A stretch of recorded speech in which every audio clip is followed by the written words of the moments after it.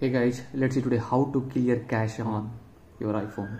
So guys, in order to clear cache on your iPhone, guys, it's very simple. Just go to settings, and now from settings page just try to find the Safari browser. Yeah, here you go, just tap on it, and from the Safari browser just try to come down, and guys, from here you can just try to find, you can see the clear history and website data. Just go for that. And now guys, from here you can just select if you want to clear your history for last 1 hour, today and yesterday. You have to just go for all history, just select that one.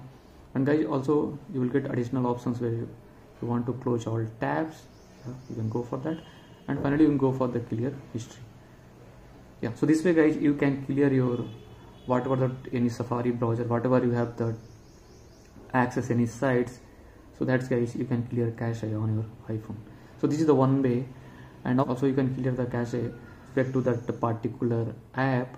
So for that guys, just go to settings, and now from the settings page, now just try to find and here just try to find general. Just here you go, just tap on it.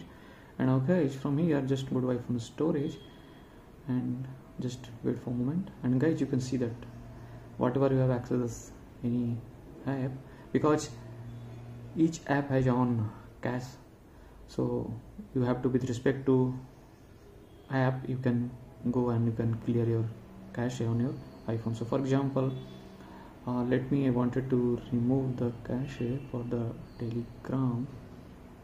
Just select that one guys, and see if you want to delete, you can go for delete. But if you want to go for the offload app, because this will free up a storage used by the app, so better you can just go for offload app, and you guys just go for offload app. And again you have to just go and reinstall the fresh app. So this way you can clear cache with respect to app on your iPhone guys. So after you have done this, finally what you have to do, just you have to go to the force restart on your iPhone. So once you have done the force restart, it will completely remove the cache on your iPhone. So in order to do the force restart on your iPhone, just press the volume up and volume down button, and immediately press the side button.